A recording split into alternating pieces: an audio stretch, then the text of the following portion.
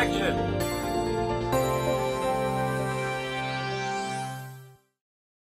There was a young man from Sway who decided to sail to China one day.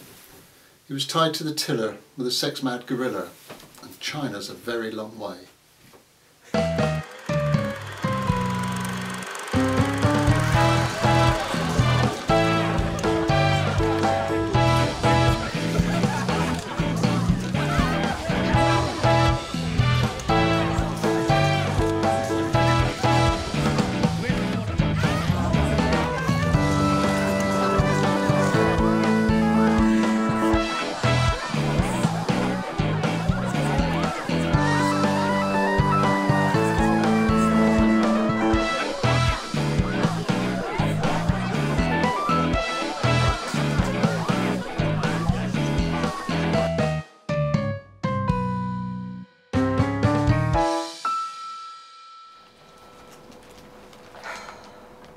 Tony, when you said that I fancy a day out, this is not what I thought you meant. But this is a script from The Slugs Invade.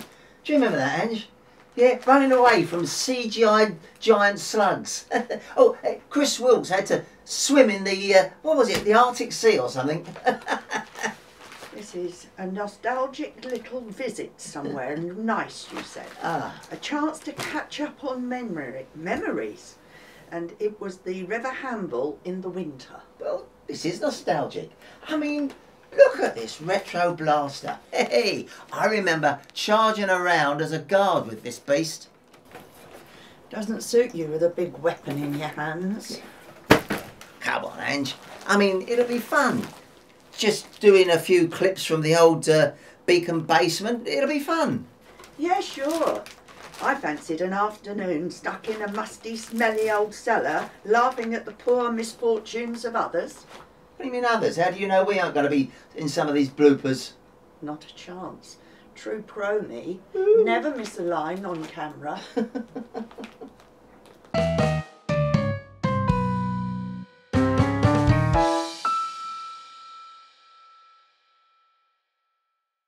Nan's been asking after you. I told her that she was... Go back. But she shouldn't have had a sex change. I told him, I told you, I told everyone except her. Appearances can be deceptive, Jenny. It's full. Jean. Oh, sorry! Sorry! Okay, When did you change your name? I don't know what you're doing here, Sarah, Sue, and Anne. Keep recording, it's Beacon Files material.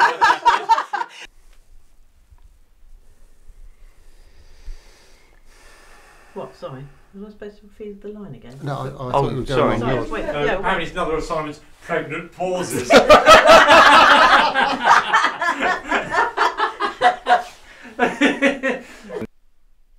You have no trust in our legal system, Mr. Brown. Oh, Brown. Sorry. I don't Brown. think Stephen Brown. However good his intentions, I have a sense of impending doom. Doom! You're trying to get close to him so he'll leave me for you. Well, it's not going to work, so keep your hands to yourself. Oh my God, look, Stacey, I think you've got the wrong line. Action. Nan called. She's asking after you. And I've no freaking idea what she said.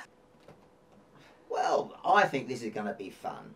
I mean, hello guys and gals. It's Tony and Angie Goddard here with another selection of outtakes from Beacon Basement. Oh, she got the ump now. Never mind, she'll soon get over it. And it does mean that I can do all the talking. Right, now. It's been great looking through the old props. And, of course, over the years, some people have had terrible trouble with props.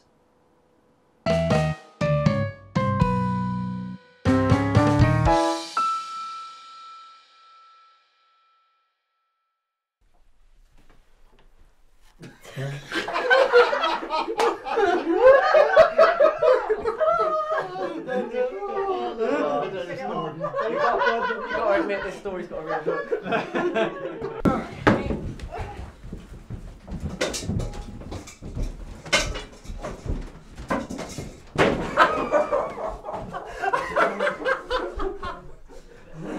Are you okay, Anne? I did catch my forehead. Oh, are you alright? Yeah. Download navigation coordinates to VSS1. Affirmative. Sending coordinates now.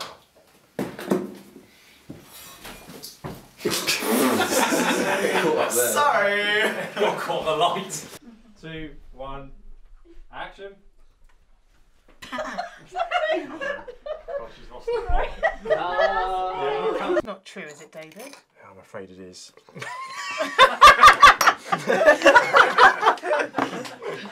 It's because the sugar. I'm not making an excuse, but the sugar is stuck to the side. How long has that sugar been in there? No, somebody's put a wet spoon. Out the door. If you could clap it for us. Episode 1, Scene 9.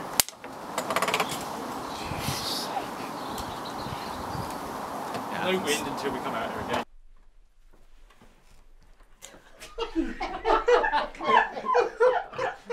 Can we have a stunt? I wonder if I get a little ramp with it down. You don't want to say that now, really?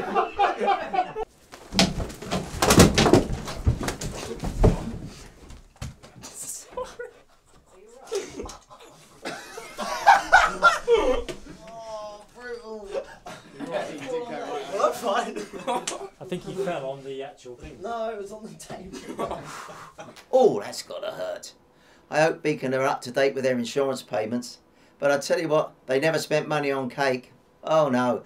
And the crew, oh, they're a tight bunch. And they got a very weird sense of humour. I mean, just look at these candles on this surprise cake they gave to the birthday girl, Lorinda.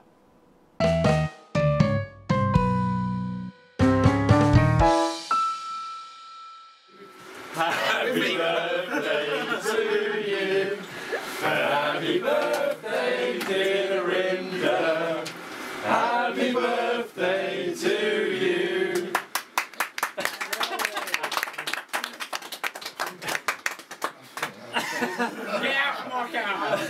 And I bet you've never had birthday cake candles. Never find my candles. Whole candles. Yeah. My candles. And action. I knows. I knows. Oh, such. Ow. Sorry. Oh, that'll teach them not to sniff the clapperboard. Oh, look. A neighbour script. I used to like these. They made me laugh. Laughter is supposed to be good for you. So, perhaps we'll see what the next bunch of giggles and laughter has to do. Perhaps a day with Beacon is good for your health after all.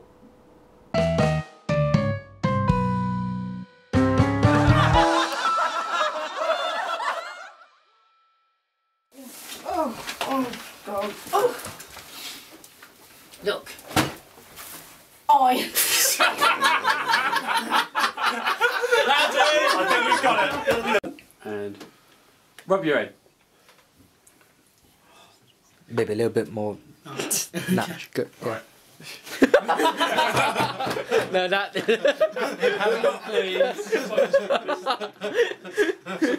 your head off.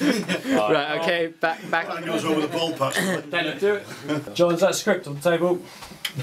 Yeah. Wow. Just kick me.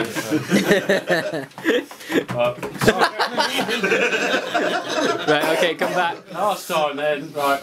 Seeing those clips from the 80-degree cafe scene, I mean, that reminds me of the tongue twisters that poor Sue Sams had to deal with. Ah, some balance at last in this programme. It's not just me that gets my... Whacking fortune of mucking fuddle. Oh, and you're talking to me now, are you? Woo.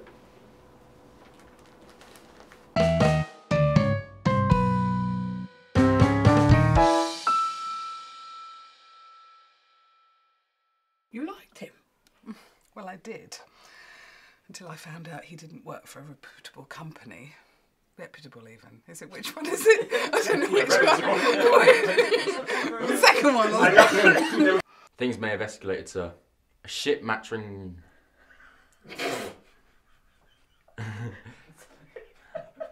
You liked him, dear? Well, I did. And that's when I thought he was working for a reputable. Sorry! Okay. Can't be wrong. Saucer of milk for Mr. Wilkes. You right, John? Quick. Hang on. Chris is turning into a little bitch, so we have to do this quickly. Love the way you use present tense. I thought you liked him, dear. That's when I thought he worked for a reputable company. Oh! One more. I've got it now. Three of us having it in tippy cups and Mummy having it in a goring bone-ups cup. Bone-ups? A goring bone-up. A goring bone-ups cup. Okay, it's all right. It's not even your close-ups. I know, that's why I just carried on. I saw him in the high street, working for that tacky shoe shop. Shoe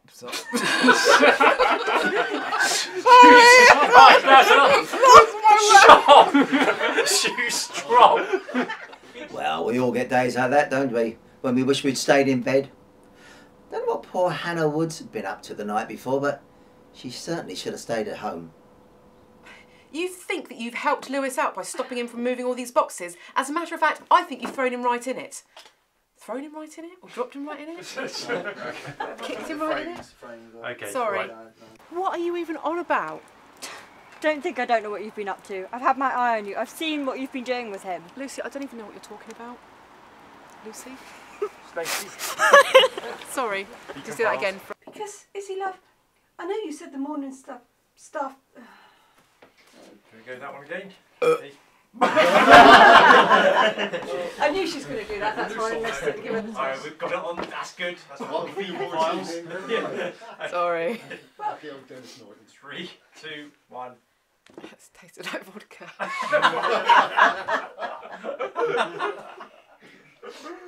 Okay. We've also got that as well. Right. Okay, composed and God knows what else she was doing. Got a runny nose from being cold. It's a herbal tea.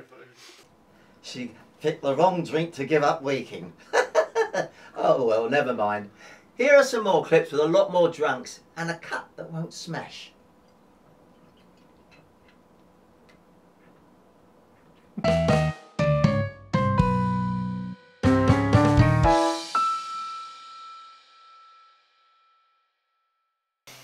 Okay. And 3, 2, 1.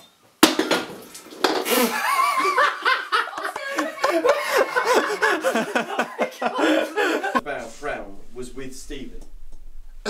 Yes. The problem is that the bottom of my script is lower on the Kindle and I can't scroll up.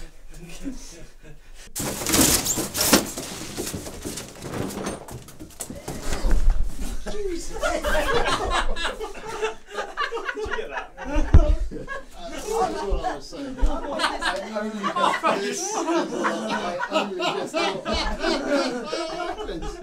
You happened! Did you say Professor Brown was with Stephen? Yes, yes, he is. But I. And now I can't read the. Let's go. And action. I'd like to finish thinking about that. That was quite funny for you. 3, 2, 1, and action. Potier, I will not. Bang! Sorry, I just shit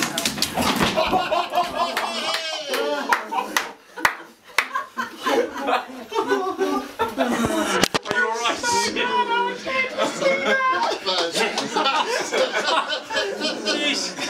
Did you record that, Chris? It's probably one of the best places. One of the most pressurised blunders with a prop occurred on Beacon's Nonsense second series. Oh dear, they didn't put Steve in charge of it, did they? Ah, well, here's the scene, you see. It was hilarious. 4 of the contestants running around the garden dressed as sumo wrestlers. They each carried a jug full of liquid, different colours for their particular team. Now, it's neck to neck, and Steve has got to do the final measure. All eyes on him. Looks a bit low. Yeah.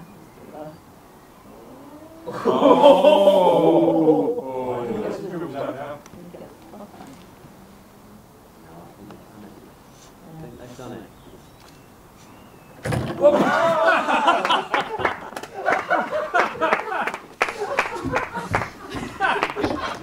The end. That's that. With the studio in. Thank you. Yeah. Just as like a homage to the studio. Fucking hell, this ladder, Jim.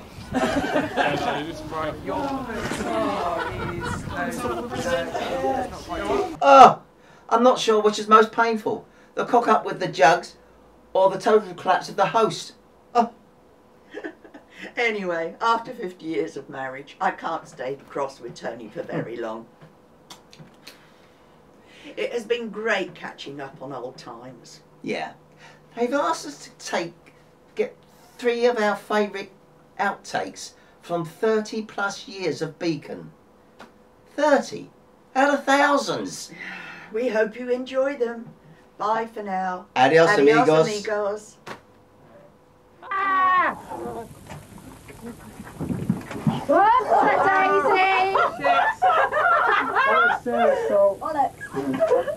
That's in a blue room. Stay on your side. Right, hang on. Your generation,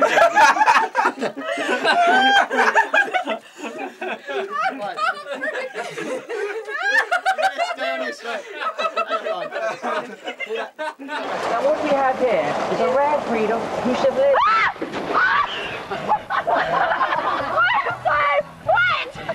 I'll tell you what, they never spent the money on cake. And That's the next Beacon basement thing.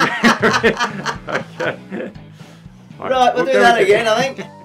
Well, so, you can talk if you like. It has been really good catching up on old times. Would you like to talk now? Ah, bollocks.